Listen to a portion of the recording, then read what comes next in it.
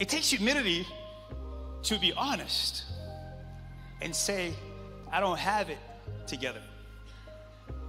It takes a lot of strength to recognize that I need help. It doesn't come naturally to us to be poor in spirit. I was thinking about this. Imagine, right? You can't go through our city without seeing someone begging. What did it take for that person to get to that place? Can you imagine the first time it took for someone to stand on a street corner with a sign?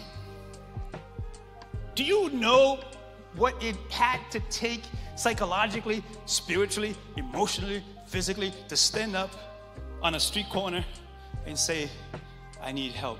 What Jesus is saying is, it's no different. You may not be physically poor, but you're spiritually poor.